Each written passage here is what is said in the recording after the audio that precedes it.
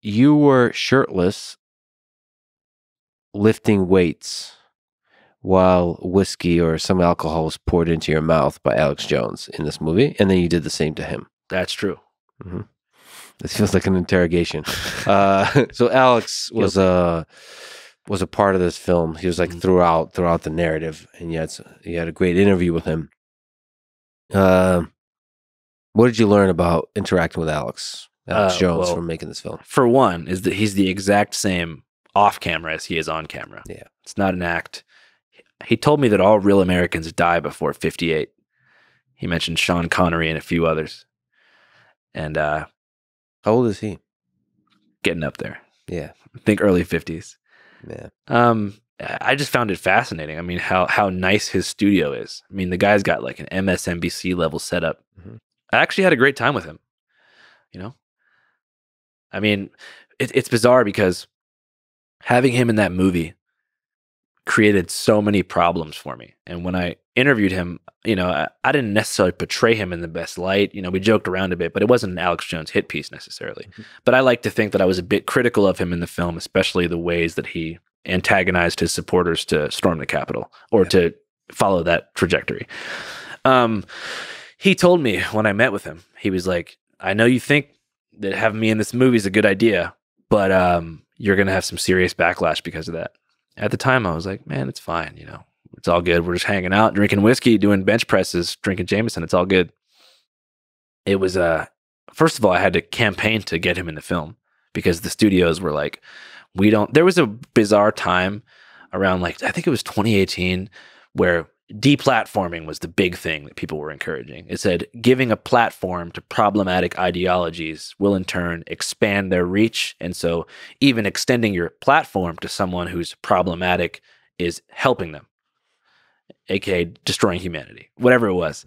So that was the whole thing. And when I did this media training that was, you know, mandated by HBO, it was all training in how to defend from that exact question. Mm-hmm. They said, when we put you on NPR and we put you on CNN, they're going to ask you about platforming problematic ideologies. Mm-hmm. And you're going to have to say stuff like, sunlight is the best disinfectant. I believe that extremism only goes away when you shine a light on it because leaving it in the dark will only allow it to grow.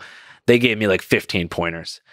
I didn't use any of those pointers because I'm not the kind of person who wants to be media trained. I like to speak freely.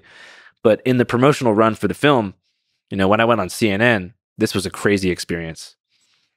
So I went on CNN, and thankfully, my friend was with me. And so I'm on CNN, and by the way, your friend is chilling in sunglasses, laying on the couch right now. That's Larry Susan. It's like it's a mix of like the dude from The Big Lebowski and the Brad Pitt role in True Romance. Yeah. You know that reference? No, but I mean, I'm sure it describes Larry Susan. Like he kind of looks like Brad Jack Kerouac. Yeah, yeah. So HBO had a press tour set up for me, and the main ones were CNN and NPR. And so they said, you're gonna go on CNN on the Don Lemon morning show, and he's gonna ask you about your life, what led up to the movie, what we can expect. So I get in the studio. It's about 7 o'clock in the morning in New York at his show the night before at Times Square. So I'm like groggy-eyed, whatever. They put the lav on me. Boom, I'm live on CNN Sunday morning.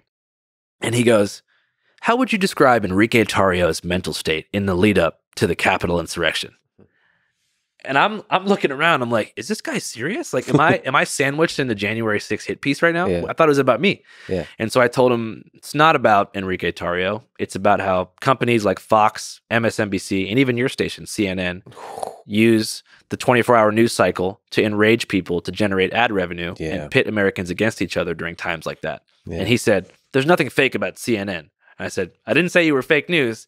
I'm not saying you're lying, but you're directly antagonizing and stirring people up against half the country because you need money to support a dying platform. You said that. Pretty much. Nice. And great. You know, my mom was watching it. She was texting me. She's like, what are you doing? And I was like, I don't know. And so he goes, why'd you extend the platform to Alex Jones? Mm-hmm. And I go, I don't know. I just wanted to drink some Jameson and lift some weights with him. Mm-hmm. You know, I'm just, at this point, I don't support that kind of media. I don't support CNN. Yeah. So, you know, I didn't give them much information about Alex. but it was very awkward. They never posted the segment online. When I got off of that interview, I had a handler that A24 assigned to me. So I had someone with me, and you could tell she was flustered. Like, she was furious about what I just did. And so she goes, I just got an email from Time Warner C-Suite. And I go, what's Time Warner C-Suite? She says, I don't know if you know this, but the same people who own CNN own HBO. And it's Time Warner. And so they canceled my press tour. So my press tour was finished. All the late night shows that I was supposed to go on like the late night shows. And that was off the table because they were worried that I was like a loose cannon, I think. And then the only remaining appearance I had left was NPR in Boston. And that was supposed to be a premiere. So it wasn't supposed to be an interrogation. It wasn't supposed to be anything like that. It's supposed to be a premiere in front of a live audience where they watch the film and I show up after for a Q&A. So I'm like, all right, whatever. It's kind of weird. They only have this one press opportunity left. I kind of felt bad that I ruined the entire press tour by confronting Don Lemon. But at this point, I wanted to just do this final one, especially because it was a viewing. And I was like, cool. I sat in the audience. I watched people laugh to the film. It was awesome. So I go backstage and there's an NPR journalist waiting for me. And nothing against people who wear masks, but she had 2 N95s on. And I'm not, 2 N95s is, It's a lot. it's over the line. So I go, hey, great to meet you. She doesn't shake my hand. Yeah. And I go, why not? And she goes, you've been around some people who I don't want their germs. Yeah.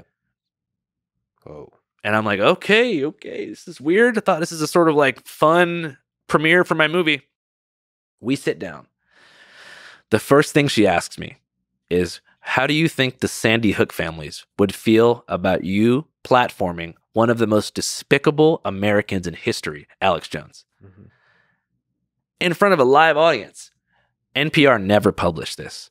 The only recordings of it are by a fan named Rob in Boston who put it on YouTube, vertical phone footage. And I literally am like, well, the Sandy Hook family's lawyer, Mark Bankston, who represented them in court in Connecticut, told me specifically that Leonard Posner, the father of Noah Posner, who died at Sandy Hook, was a huge fan of the film.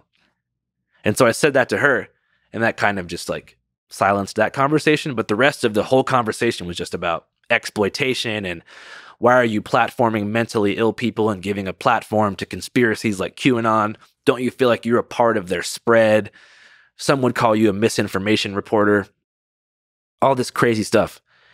And yeah, next day hit the fan. Fuck all those people. That film, just in case you don't get a chance to see it, and you should, you're critical of Alex Jones in the most artful way. Like, it was the correct way to be critical.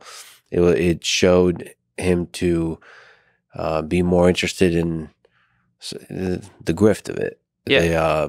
And you didn't do it in a pointing fingers and like saying in the kind of NPR way that you just mentioned.